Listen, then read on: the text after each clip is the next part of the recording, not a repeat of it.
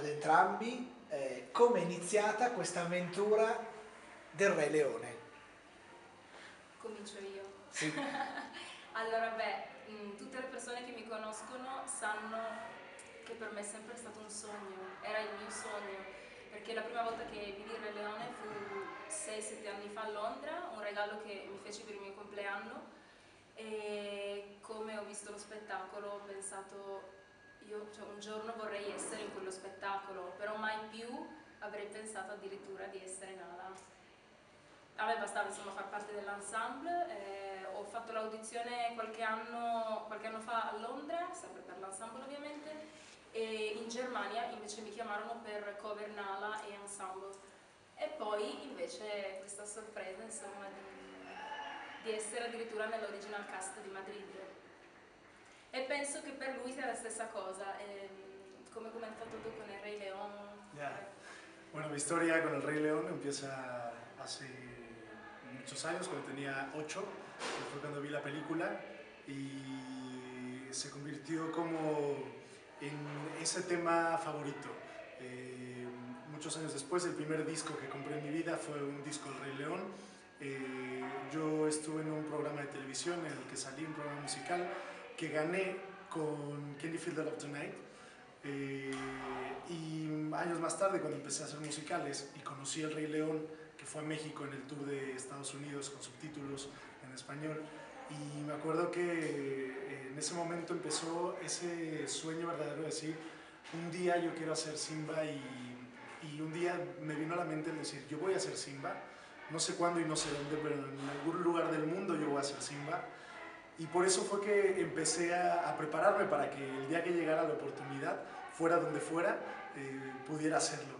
Así fue que años más tarde me llama Morris Gilbert, con quien yo había trabajado en México en todas las obras de teatro, y me llama y me dice, están buscando en España Simba. Yo sé que esta obra es la obra de tu vida y es la obra de tus sueños, y además sé que lo puedes hacer.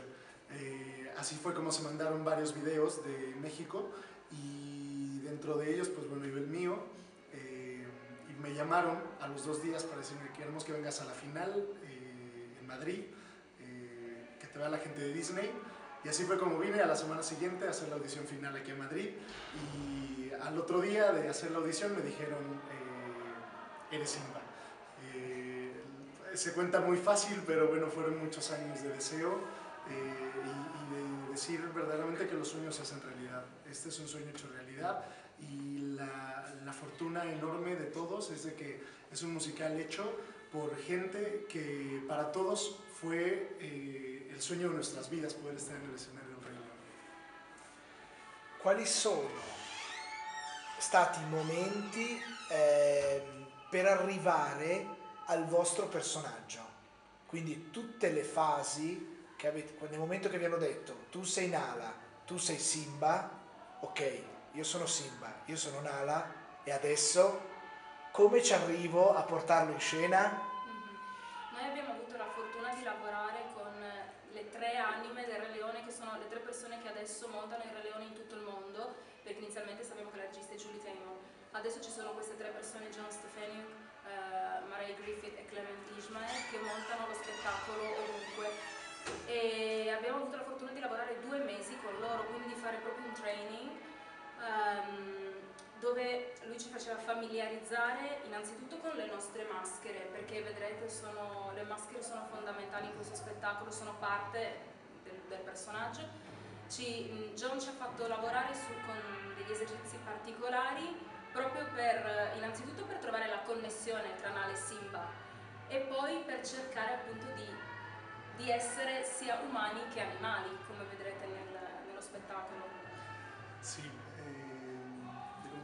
Todo el trabajo es sí. Bueno, para mí Simba empieza a prepararse a partir de que me dicen que soy Simba. Para empezar los ensayos pasaron 4 meses, así que yo volví a México, y en ese momento me metí a clases de todo. Tomaba clases de ballet, clases de jazz, clases de canto. Tuve que meterme también con un entrenador personal en el gimnasio, con una nutricionista, para ser el poderoso Rey León que todos querían. Cuando llegamos a Madrid, pues empieza la aventura fantástica con los directores, que ya lo dijo Daniela, el ver cómo al ponerte la máscara y con un solo movimiento de cabeza podías darle vida y podías ponerle sentimientos, y yo creo que eso fue de las cosas que más nos emocionaron dentro del proceso, y poco a poco ir adentrándote en la piel del personaje y hacerlo tuyo, volver a la máscara tu mejor amiga, tu aliada, el cambiar incluso el centro de tu cuerpo para que este elemento que tienes encima no sea un elemento externo, sino sea un elemento que pertenece a ti y que forma parte de tu cuerpo a partir del momento en el que te lo colocas, y cuando sales a escena que seamos uno mismo. Yo creo que de todo el proceso es de lo que más vamos a recordar con cariño, el tiempo que pasamos, sobre todo, bueno, Daniela y yo, juntos, porque ahí de ese proceso nos tocó siempre juntos, el poder manejar el cuerpo con estas expresiones que la misma Julie Taymor creó, incluso el momento también de poder ser dirigidos por la misma Julie Taymor, que yo creo que también son cosas que se van a quedar grabadas, y bueno, el momento en el que salimos al escenario por primera vez con público para contar la historia del Rey León, y que digamos ahora sí, ha llegado la hora, como se dice en la hora, y ha llegado la hora de convertirnos en quienes somos, para que el público disfrute de esta historia che ha conmovido il mondo intero. Ci raccontate proprio i 2 mesi di training in concreto, cioè tutto quello che avete fatto effettivamente, cioè siete arrivati il primo giorno e come siete arrivati poi alla fine. Quindi se prima hai lavorato sul canto, prima sui movimenti, prima, cioè com'è stato il lavoro proprio nel concreto? Ok, beh, innanzitutto c'è stato questo primo giorno che, come dice il nostro regista, è indimenticabile, è una cosa che noi non dovremmo sempre ricordarci, l'emozione che abbiamo sentito il primo giorno quando, appunto, come dice Carlos, il nostro sogno si è realizzato. Poi diciamo che la tabella di marcia era molto molto pianificata, organizzata benissimo, e quindi eravamo divisi solitamente i ballerini con Marey, i cantanti con Clem e gli attori con John, appunto il regista associato. Poi naturalmente durante il giorno ci scambiavamo. E quindi noi abbiamo lavorato in realtà simultaneamente in tutte le tre discipline, quindi con il canto con Clem, le nostre coreografie con Marey, e però abbiamo lavorato soprattutto con John, che, come dicevo prima, ci ha fatto fare questi esercizi per trovare la connessione tra Nale e Simba, quindi esercizi con l'elastico, ¿te acuerdas? Per trovare la tensione tra Nale e Simba, perché alla fine Nale è questa leonessa che dopo che è sempre stata amica di Simba, lo perde per 10 anni e lo ritrova quando, diciamo, lui è un po' perduto, che deve ricordarsi chi è, e lo aiuta a ritornare a casa, e Simba salverà, insomma, la terra, e quindi dovevamo trovare tutti queste sfumature, insomma, dei personaggi, la tensione. Però il lavoro secondo me più bello è stato quello iniziale, che è il lavoro a tavolino, perché John ha questa capacità che riesce a tirare fuori all'attore tutto quello che desidera, e per fare questo ci fa fare degli esercizi particolari, ci dà dei suggerimenti per fare le scene in tantissimi modi, finché riusciamo a tirare fuori quello che lui ci richiede. Como hablaba hace rato, fue una aventura total desde el primer día.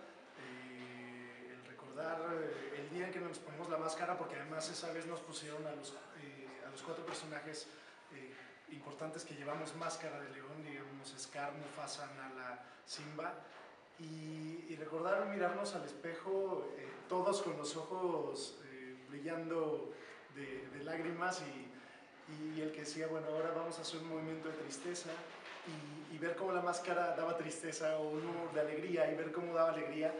Y todos nos emocionábamos el uno con el otro de ver lo que éramos capaces de hacer con una máscara de león encima, ¿no? Tan bien hecha, tan bien pensada para que se diera vida. A partir de ahí, todos los movimientos corporales, el hecho de que lo que cantamos se canta siempre haciendo algún movimiento extraordinario. Digamos que, por ejemplo, Simba está cantando el Hakuna Matata, pero saltando en el aire o dando una vuelta y estando de cabeza, tener que cantar unas notas bastante agudas. Todo esto, digamos que pareciera que va en contra del actor, pero como también nos preparan también para poder salir todos los días a hacerlo por encima de eso, ¿no? Por encima de que estés saltando y que tengas que dar la nota y que sobre todo lo tengas que hacer 8 veces por semana. La preparación, te decir que también dentro de todo, aparte de la actuación, del sentimiento, de la historia, de lo que significa cada personaje, tiene que ver mucho también con la preparación de nosotros como actores. En el caso de baile, el que no es nada más bailar, sino es interpretar y que es bailar pero que no se vea que estamos bailando, en el caso de Nala y Simba, y que todo parezca un movimiento natural, sabiendo que son movimientos antinaturales para el cuerpo humano, pero sacar esa parte animal que el humano lleva de por sí y ponerla al servizio del personaje. Una delle forze del Re Leone, oltre alla musica, sono questi costumi che vivono. I costumi non sono abiti, ma veramente sono parte di voi. Nel momento in cui li avete indossati e siete andati in scena, quindi non durante le prove, ma proprio in scena, vi siete ritrovati in situazioni che non immaginavate? Magari un gesto è ancora più forte rispetto a quello della prova, oppure ecco, il costume vi ha aiutato ancora di più in una scena. Per quanto mi riguarda ha sempre un po' funzionato così, cioè ogni volta che ho indossato il costume di un personaggio mi sono sentita molto di più quel personaggio, quindi anche nel caso di Nala, appunto vabbè la maschera, ma il corsetto, sì, uno potrebbe pensare che ti limita a fare dei movimenti perché appunto non sono magari comodissimi, invece ti agevolano. Sí, es ese momento inmediato de que sabes que eres el personaje. En mi caso, bueno, el saberme Simba, el verme, y ahora no solamente saberme, sino verme Simba, sentirme Simba con ese personaje. Julie Temor, me acuerdo que cuando vino a visitarnos nos dijo algo que es muy importante, que independientemente del cansancio, de todas las cosas que hay alrededor en el día a día para un actor, para cualquier persona, llegar al teatro y ponerte el vestuario y decir, ahora no importa todo lo demás, lo que importa es que soy Simba y que para nosotros el tipo de vestuario que fue hecho para nosotros nos da esa parte de África y nos hace sentir africanos, ¿no? De corazón, de alma, de espíritu, y que además está hecho de piedras, de cuentas, de cosas que hacen que no sea un vestuario más. El vestuario del Rey León es algo que tiene, que todo lo que ven está hecho de cosas naturales, de piedras, de conchas de mar, de cristal, de telas pintadas a mano. Son obras de arte en sí lo que nosotros portamos. Entonces, cada vez que te lo pones sientes esa energía que te transforma en el personaje que vas a ser. Y eso yo no lo había vivido hasta esta obra y que de verdad por eso se logra la magia que se logra, a partir de que nosotros como actores vivimos una experiencia en sí, ya con el hecho de portar el vestuario del personaje, y si nos unimos y que somos más de 50 actores, pues la magia che si hace in escena è tremenda. Qual è il momento più difficile dello spettacolo? Ma in realtà forse inizialmente il momento più difficile per noi era la famosa lotta, però sì. la pelea tra Simba e Nala l'abbiamo provata migliaia di volte, forse quello era il momento un po' più difficile, però adesso sinceramente non lo saprei dire perché... No, con el paso del tiempo se va, digamos, naturalizando y ya no es tan complicado. Pero en el caso de Simba, bueno, todavía cuando le toca la pelea con Scar, que es son escenas muy complicadas, se tiene que tener todo el tiempo, eso es algo que también lo tienen todos los personajes. No podemos soltar en ningún momento el personaje, en ningún momento nuestra mente puede salirse de donde estamos, porque es un show peligroso. Si no te coges donde te tienes que coger, te puedes caer, o te puede pasar encima un ñu, algún animal te puede atropellar y es complejo, es un show muy complicado. Pero yo creo que al principio todo parece difícil, pero con el paso del tiempo todo se hace, no es que se haga fácil, sino que es como más sencillo, todo fluye, porque también todos los elementos ya saben lo que tienen que hacer y lo único que queda es disfrutarlo, y hoy por hoy yo creo que es lo que hacemos, disfrutarlo. Y ya lo difícil, yo creo que como todo, cada que se da una tercera llamada, pues es como si nos aventáramos en paracaídas, ¿no? Y eso es lo que pasa en todas las obras de teatro. Es tercera llamada y no hay vuelta atrás, hay que hacerlo, y hay que hacerlo a más del 100% porque hay un público que quiere conmoverse con esta historia. E il momento più emozionante? Ma in realtà vabbè, per me l'emozione inizia dal momento in cui entro in scena, quindi che vedrete una mia scena con Scar appunto è vabbè, è il cattivo della situazione ed è il motivo per cui io devo fuggire dalla mia terra e cercare qualcuno che ci aiuti, che poi appunto incontro Simba. Quindi da quel momento in realtà poi segue la mia canzone e un po' tutto fino appunto forse al momento blu che quando Nala e Simba si rincontrano. ¿No? Sí, bueno, es que está llena de momentos. La obra es algo que tiene, que cuando crees que ya te sorprendiste y que ya nada te va a sorprender, te equivocas, porque siempre hay algo que te va a sorprender. Y nos pasa a nosotros mismos en escena. Como dice Nala, pasa lo mismo en el caso de Simba. Desde que va a entrar con la Hakuna Matata ya es una enorme emoción de qué es lo que va a pasar, de que el público, de qué es cómo van a reaccionar. Y después el momento en el que canto Endless Night, Noche sin fin, el momento de Simba y Nala, esa parte de amor, de sensualidad. Y por último, bueno, pues a mí lo que siempre me emociona y es cuando siempre me llega a la mente el decir, cada noche, cada función, vuelvo a cumplir mi sueño de hacer Simba, cuando se convierte en rey. Quando saliamo sulla rocca, penso che forse quello è il momento più emozionante, perché lì realizziamo ogni notte, ¿no? Sí. Sí, cuando subimos la roca juntos, ya como reyes de la jungla.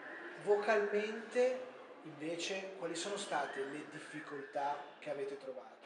Se nelle canzoni ci sono delle note particolarmente difficili, se ci sono dei cambi o di tonalità o comunque di qualcosa che voi a un certo punto avete detto ok, qua mi devo concentrare perché sennò la sbaglio. Ma fortunatamente sono delle canzoni che sono abbastanza nelle mie corde, infatti sono stati i miei cavalli di battaglia un po' sempre prima di essere Nala, che cantavo sempre Shadow Man, un po' una fissazione, no? Quindi un po' più che altro imparare che non stai solo cantando, ma che stai dicendo delle cose, più questo, quindi semmai il contrario, non concentrarti sulla nota, ma concentrarti su quello che stai dicendo, forse più questo. Sí, a mí me pasó algo muy gracioso con esta obra en especial, que a pesar de que había sido la obra de mi vida, que sabía que el personaje, pues prácticamente, yo sabía que había nacido para poder hacer un personaje como Simba. Y de repente llegar, yo creo que todos los actores somos, los que hacemos musicales, artistas integrales, porque cantamos, actuamos y bailamos y todo pues tiene que ser a grados óptimos. En el caso de aquí, cuando llegué, pues a pesar de que mi principal, desde donde empieza mi vida artística, pues es la parte como cantante. Y curiosamente, aquí fue la que más me costó trabajo, porque había que hacer muchas cosas alrededor, aparte de cantar, que me moría de miedo cada vez que llegaban las notas altas y porque había que saltar, o porque de repente estás cantando y baja un telón y le cambia la luz, y el tener que adaptarte a una manera de cantar con tantas cosas en contra, pues en un principio fue muy complicado. Después ahora he de decir que definitivamente disfruto cada momento en el que canto y yo creo que va a ser lo mismo. El momento en el que cantamos juntos, bueno, siempre es muy especial. Y ahora, bueno, el hecho de poder no solamente cantar bien, sino el que cada nota diga la historia y que seamos más comunicadores que cantantes, ¿no? Y más comunicadores que actores, más comunicadores que bailarines. Y yo creo que encontrarnos en ese punto pues llevó un poco de tiempo, sobre todo en los ensayos, pero el día que lo encontramos todo cambiò e si encendió la chispa. Daniela Pobega e Carlos Rivera de Simba. salutiamo gli amici di Musical e vi invitiamo tutti a venire a trovarci se passate per Madrid Al Teatro Lope de Vega de Madrid.